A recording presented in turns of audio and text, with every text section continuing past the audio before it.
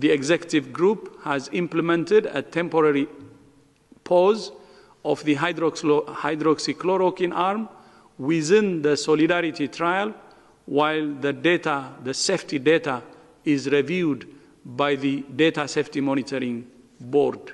I happen to be taking it. I'm taking it, hydroxychloroquine. When? Right now, yeah. A couple of weeks ago. The hydroxychloroquine is even safer. Insights from the world's best medical minds.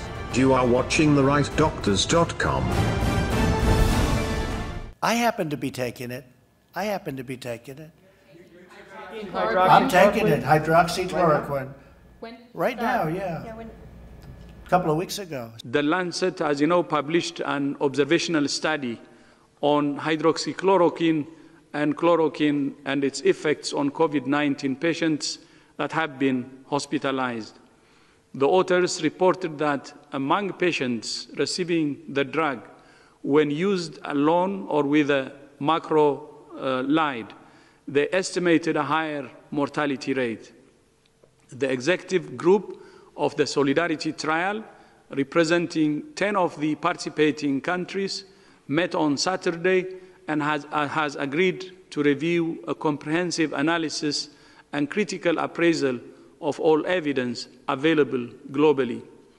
The review will consider data collected so far in the Solidarity trial and, in particular, robust randomized available data to adequately evaluate the potential benefits and harms from this drug.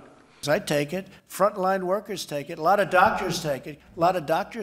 I take it. Now, I hope to not be able to take it soon because, I hope they come up with some answer.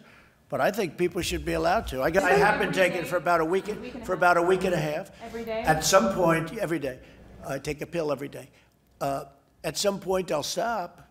What I'd like to do is I'd like to have the cure and/or the vaccine, and that'll happen, I think, very soon. Chloroquine is a very old anti-malarial drug for several, it's been in use for nearly 100 years. And the hydroxychloroquine is even safer.